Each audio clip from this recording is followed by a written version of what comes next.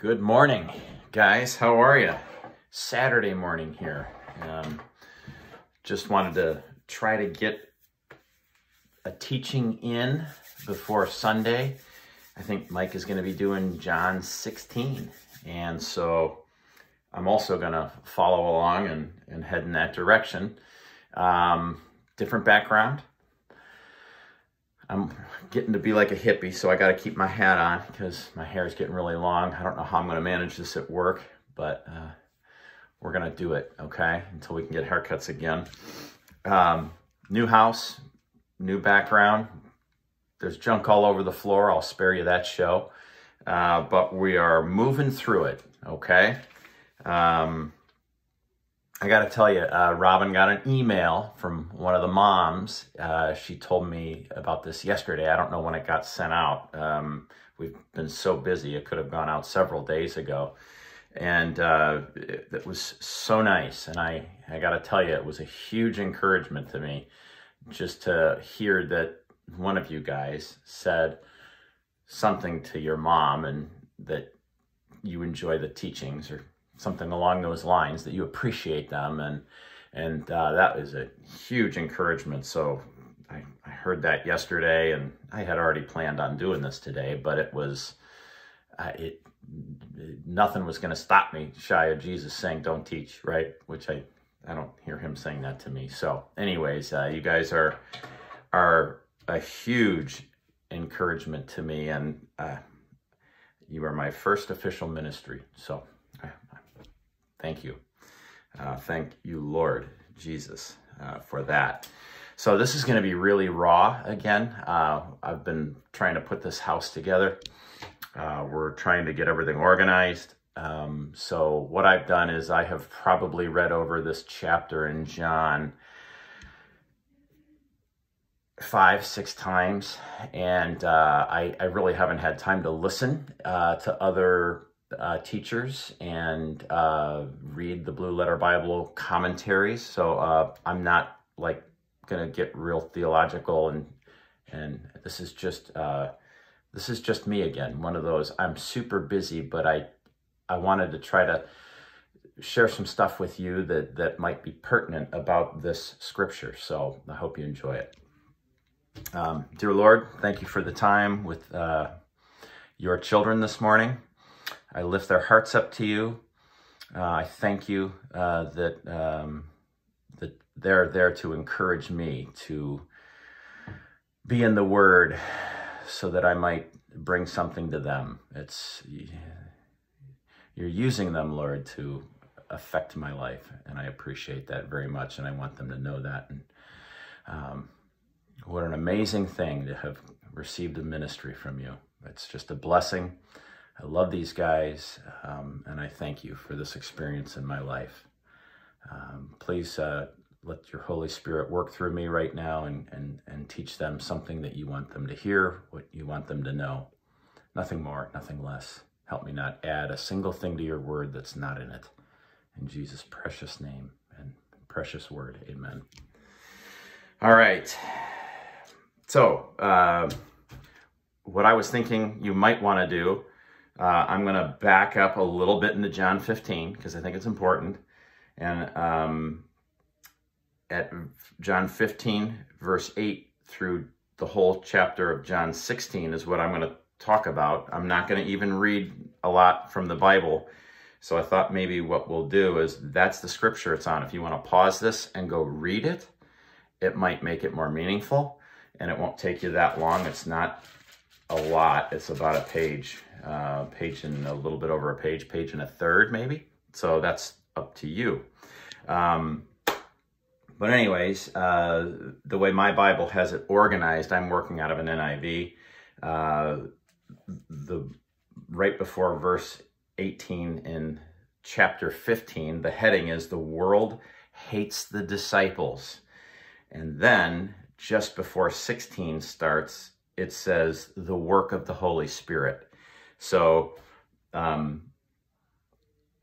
interesting. We've gone here before, guys, and this is where it is. We've talked about this, right? And I'm going to try to do this from your perspective so you can get back to where we were, right? I always put this up on our whiteboard. I've done this many times. Up on the left, I have the globe. I try to draw an Eric version of the globe, right? And then on the right, as you turn in a more conservative direction, right? Rightward turns lead you to Jesus, hopefully. And when you start moving to the left and getting liberal and progressive, we start heading towards the thinking of this world. And that's not where Jesus wants us to be, okay? So the world, the culture, the imposter who has control and is in charge of much of this world today, except for us, and Jesus, okay? I thought that was a good visual reference, so you can keep that in your head as we go through this, because I'm going to go back into some of the things we've talked about before, okay? And I have notes. You're going to see me looking at them a lot, because this is on the fly here, okay? Forgive me. Guys, this is all just my opinion, my thoughts. I pray that they're right for you. As I read this, this scripture, I see Jesus. This is like the last conversation he has with his disciples before he dies, okay? Because in John chapter 17, he's not actually talking to them. He's praying to God.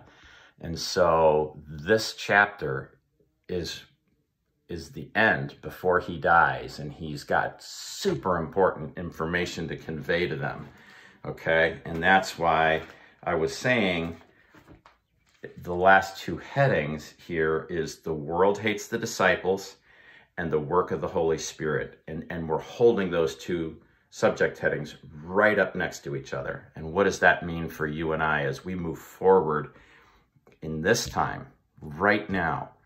COVID-19, progressive thinking is tearing God completely out of our country. And I believe we're probably on the verge of being persecuted for our faith as we watch this great falling away take place, okay? And that's part of where we're going. But he's transitioning them. And I think, you know, we have the Bible. We can look back over all of this history and see by reading what they went through. And we kind of get the whole picture because we're flying at 30,000 feet. Well, they're right down on the ground with Jesus, and they're living in the physical world. And Jesus presents himself to them. And now he's got to get them kind of where we are, where we have the Holy Spirit, but they didn't yet. They had Jesus in the physical world, and he's got to get them in their mind around letting him go and receiving the Spirit that will guide them. So that's important. Going from the seen to the unseen, okay? Converting them from Jesus in the physical to now functioning in the Spirit, okay? He's doing this by talking to them, and he's like saying what's going to happen, right? He's trying to prepare them. He's literally telling them what is going to happen, which is in a way a prophecy, because he knows he's coming back. So he's saying, I'm going to die. I'm going away, and then I'll come back. And then he says, I'm going to leave again, but I will send you the advocate, okay? So I'm going to leave. You're going to be incredibly sad. You're going to be overwhelmed, but I'll be back. And then I'm going to go away again, but then I'll be back. The Holy Spirit will be, right? Okay, so you get it? And he's mentally preparing them. So as these things happen, they'll get it. And I think it'll stick more, okay? It's like, wow, he told us he was coming back. This really is true. He was dead. We saw him. Now he's back. I saw a movie. We just watched this again recently. It's called Risen, and I may have mentioned this in one of the other teachings I did. It was a really cool movie. I'm going to make a plug for that again for you guys. This is a family movie. Mom and Dad can probably be comfortable letting you see this. If you haven't done it yet, watch it. And I think there was a point in this movie where Philip, if I didn't say this already, Philip is talking to Prefect, that Roman leader who is trying to find Jesus's body so they can quell all the spiritual stuff that's going on. They don't want an uprising of all the people that were following Jesus against the Romans and against the leadership of the Jews because he was killed. And Philip, after Jesus died, they had seen him again. And so Philip was talking to Prefect, and he was just floating on a cloud, excited about what was going on. And you could just see it in his face. The acting was really cool. And it's almost like, yeah, that's how I would feel, right?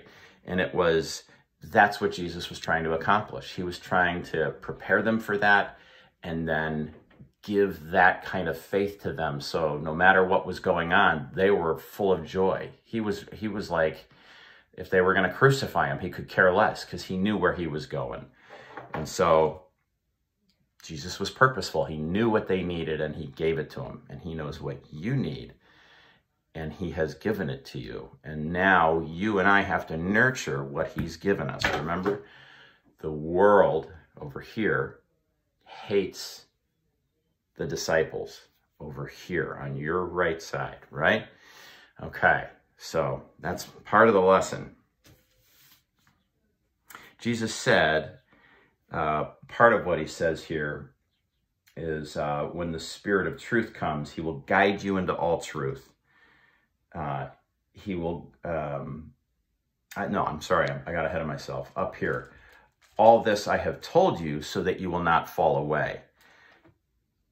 He was bringing the Holy Spirit, and he said, I'm going to read this real quick. When the advocate comes, whom I will send to you from the Father, the Spirit of truth who goes out from the Father, he will testify about me. And you must also testify, for you have been with me from the beginning. All of this I have told you so that you will not fall away. He was preparing them because the world was going to come after them. The religious Jews were going to come after those guys because they were going to basically propagate the church. They were going to give birth to that church and lead that church and spread that gospel and the word about Jesus to all nations. But they were more concerned about just them in that time, right? And so he was trying to say, the world is coming after you. I'm sending you the advocate who will lead you into all truth. They're going to come after you and persecute you because they persecuted me. So that's where I want to continue, all right? We have been given this gift, this Holy Spirit, okay? It is there to guide us. It is there to reassure us. It is our connection to truth. And I'm going to read you this about what's happening in the world today, okay? It's almost like what was happening to them back then is going to be happening to us. We are disciples of Christ. That's who we are. That's who we're becoming, right? Does your life look like that? We've talked about this. I've challenged you about this over and over again because it's so important. We've been given this gift. He's entrusted us with himself in his invisible spirit form, right? He's put that into us, and we have to be a good steward over that responsibility. And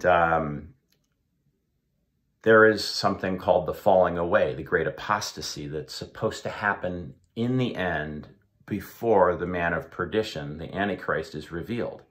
But not until that time. The great falling away must happen first.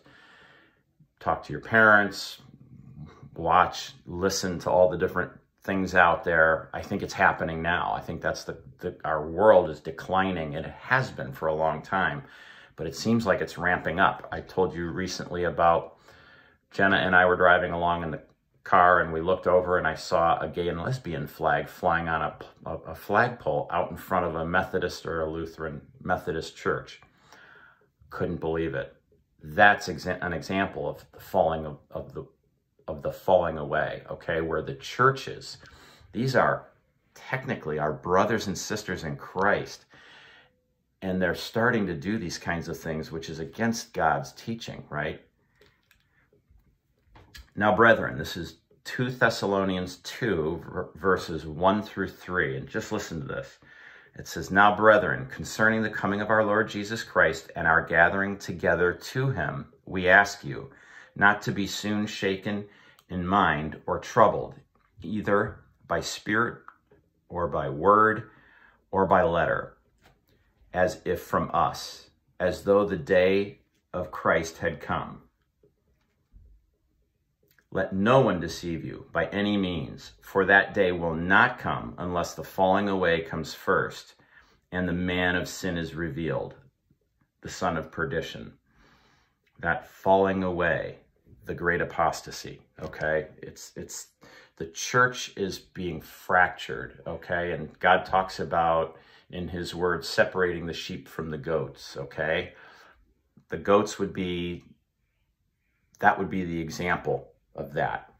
So we have the world, the culture, the secular world, pagan, right? They don't believe in God, or they believe in 8 million gods, right? That's part of the world culture, all-inclusive, multiple ways to Jesus.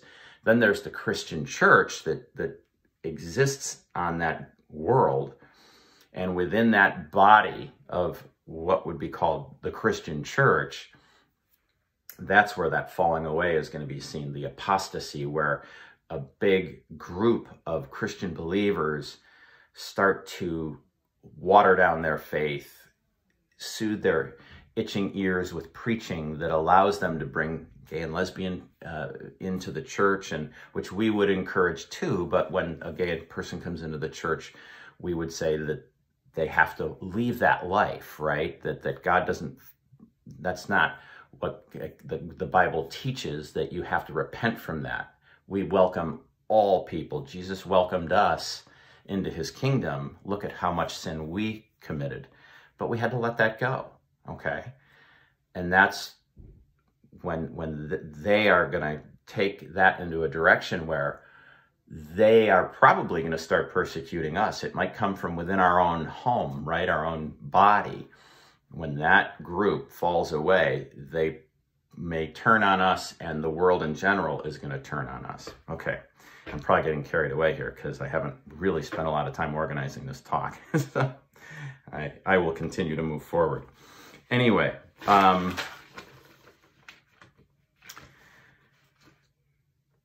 separating the sheep from the goats. We are with Jesus. We are the remnant church. That I'm confident of. When I look at our church at Calvary Chapel Cleveland, that's remnant. That's Philadelphia. That's a place I don't want to have my family leave. It's quite a drive, but it's worth it, right? That's why we're there. That's why people come from all over. Chris and Betty Sprague come from Cuyahoga Falls. I think they have like a 40-minute drive to get to that church. Stay at that church. Okay, so the advocate. Jesus in this chapter is talking about the advocate. The Spirit of truth will guide you into all truth, okay? He will glorify me. So there's two big things we have to know about the Holy Spirit. That's what they are. The Holy Spirit will guide you into all truth. He will not mislead you. When he's communicating with you, it will only be in a direction that is true and that glorifies God. It guides us into truth, and it glorifies Jesus. And I wanted to take us back to some of the old teachings that I was talking about. And this is straight from Mike, Pastor Mike. As you go through your day and you get these thoughts in your head, thoughts about whatever, about money, about your candy, about your brother or sister, about a neighbor who stole something out of your backyard, right? Any of these thoughts that come into your head, they're from 4 places, right? We've already talked about this. And things that we think about can come from the world, the culture that has an influence over us. Hopefully not. It can come from darkness, right? From spiritual darkness. I don't know if Satan is bothering you and I, but his minions and the general pervasive evil in the world. It could come from our own mind, right? You start getting prideful about something, and you think you're something that you're not, and that's coming from you, your brain, right? Or it can come from the Holy Spirit, okay? 4 places, everything you think, okay? So this is how you can start to use this as a practical way of living. This advocate that I've been given, how can I figure out this is him versus darkness, the world, or myself? And then a test that we've talked about before, a test for you with everything that you think, that you say, that you do. There's 3 things you can ask yourself. Is it true? Is it necessary? And is it kind? Right? So your sister steals your candy. You get mad at her, you yell at her, and do something inappropriate, whatever that is, right? To get her back. Is it true? Yes, she stole your candy. And you went and ruined something of hers. You wrecked it. You lost something of value, so you're going to take something of value and destroy it, right? Was that necessary? Nope. Was it kind? Nope. Okay, so was the Holy Spirit in that action or those thoughts? No, right? Is it true? Is it necessary? Is it kind? If I were you, I would take my Bible, what I do with little teachings like this. I've got them written all over the front area. That's probably the only page I can show you. Little things like here, I'll put notes on these open pages because I'll remember I have stuff there and I'll go back to that, okay? And write down the world, darkness, myself, or the Holy Spirit. Those are the 4 places that thoughts come to you from, okay? And then you can put a little place called the test. And is it true? Is it necessary? And is it kind? Okay? And you can go back to that. You won't forget it because it's in your Bible, the one you keep, the one you read. It's right there. And you can go read that once a week, once a day. You can just, and then, Lord, help me see these things. Help me understand them. Help them become habit for me. So when I'm about to, your sister steals now it's your brother. Your brother steals your candy next week again, right? He steals it again. But you're armed now. And then you sit there and you get super mad. But you have a little bit of a pause. I know I'm mad at my sister or my brother. Last time I went into their room and I broke something to pay him back. Now you've got this stuff in your head and in your heart, and you say, I'm not going to go do those things, okay? You still got angry, but you didn't act on them because these things are building a framework for you to live by. And that advocate is there to help you, to stop you, to restrain you. And if you do go and do something wrong, what do? You go and apologize. You repent. You go and, if you broke something, you go and take your own money and buy it and give it to them and restore it, even though they took your candy. Ha. Okay. So this advocate is in us. It's there to guide us, to help us think like Jesus, right? So it's the only thing that can protect us from what's coming, from the world, the culture. So we have to nurture it. We've been given that responsibility. If we don't spend time in the Word as often as possible, if we don't spend time in prayer as often as possible, that spirit is not going to be as strong in us, okay? I'm just going to keep going back at this point. I'm just going to interject it as often as I can. Are you a disciple of Jesus, right?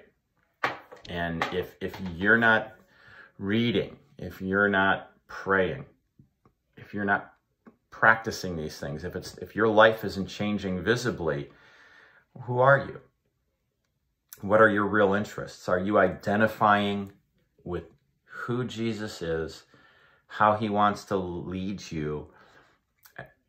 Are your thoughts becoming like his? And I'm gonna lead into, you know, the question is what do we do with all of this stuff, right? I mean, we read this book, we can read it over and over again, and it may have no effect on our lives, okay? And so I'm going to try to tie all this as best I can, guys, into what I mean here. One day recently, I sat there and thought, wow, we have value in this home. We've got a swimming pool we don't want to take care of anymore. I don't want to take care of anymore. The girls are leaving. This is a great time to downsize before the housing markets crash, because I think we're going to have that. Just a side note. And so there was some rational thinking in why this was a good move for us to come out to Medina, okay? I don't know if the Holy Spirit was in that. It disrupted Robin's life, but she was on board with it. And I asked her, I said, do you feel like God told you that this is the right thing to do? And what she told me was, she said, I didn't hear him saying, don't do it. So I went along with it. Okay. So that leaves me still a little uncertain if this was all Jesus doing this, right? So it still could be me. But I think the interesting part is when we were moving, we got together as a family and we prayed. And I said, Lord, I don't know if you inspired this whole thing for your purposes or not. I said, so if this was all me, and this was one of those thoughts I had from myself, not from the Holy Spirit, right? God can redeem that, right? And so here we go. We have come together as a family and prayed. If this was a mistake, make it into something beautiful, right? We're moving into this new neighborhood. There are a lot of houses. We used to have like 1.5 acres. Now we have like 0.6. So the houses are lined up all along the street. It's smaller. It's more cozy. Okay. And there's going to be a lot of families here. Okay. Yet I am a disciple of Jesus Christ, and now I'm around all these new people, and this is like a reset for us. And what's God's vision for this? What is it going to be like? There's a certain amount of initiative that you have to have when you function in the Spirit, okay? There are certain things that only God can do. And we have to understand that we can't do what God can do. But we also have to have an understanding that God will not do what we can do.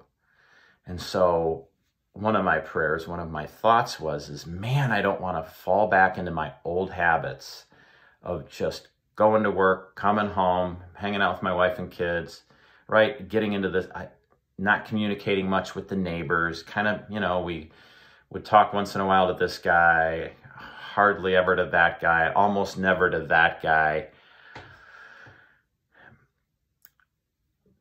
We want to put this whole thing in God's hands. And yet, to stay focused on part of this message, there's a lot of people in this neighborhood, and some of them are going to be very liberal.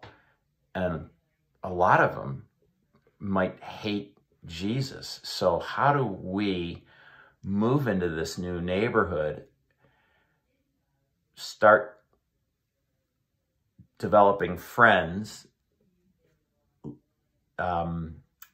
When do we start to reveal who we are? And you know, you don't want to run down the street the first day you get here putting crosses on everybody's front door, right?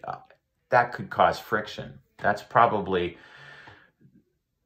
taking a message and using your own brain to say, this is how I'm, and then a lot of people are like, Jesus freak, or, that could go poorly. So we want to be here. I want to try to change my approach to living in this neighborhood from the way I used to be. I have to take initiative. And I can't fear that there's going to be a lot of people out there that are not going to like Jesus. And so I don't know, the vision has not been fully revealed. Okay, I'm not sure how this is going to go, but I'm going to live it out with you guys and keep in touch with you and let you know how it's going. So whether that's on this kind of a media or if we're going to do it live in the building. So you can ask me about that. Say, how's it going? And I'll tell you. You see what I'm talking about? Where are you with all this? I don't know. Maybe there's no big changes in your life. It doesn't mean you can't change the way you are today, what you're thinking, what you're doing, how you act with kids in school or whatever home groups you have. I got to remember a lot of you guys have homeschooled situations, so you're not around. Well, then let this sink in. And when you do go, maybe you're going to go to college somewhere that's not, Dana's at Cedarville, and there's a lot of secular kids at Cedarville in a Christian college. And a lot of the Christians have worldly approaches to life. So how are you going to be? And how are you going to have Jesus's interests and live for them? Let Jesus give you a vision, either for where you are now or to prepare you. Start praying for him to prepare you for the next step, whenever that is, wherever that is. Are you kingdom-minded? These are things we got to think about. You guys are at an age where if you start processing this now, you're not going to get to the point where I was at age 32, fully secular, complete atheist and an agnostic at some point, and then I have to try to reverse my entire mentality and go in a different direction. That's difficult. You guys are in an amazing position right now. You know Jesus, you can start praying about these things, and then God can start to move you into situations where you can say, what would Jesus want me to do? My thought is eventually, here's the vision so far. Make as many friends. There's people walking their dogs all the time out here. I've already said hello to, I started a relationship, a cordial hello with 1, 2, 3, 4, at least 4 people in the past week, which is not a lot, but I'm just trying to work on people that walk their dogs past us, right? 5, my next door neighbor. Still haven't met the other neighbor yet. Anyway,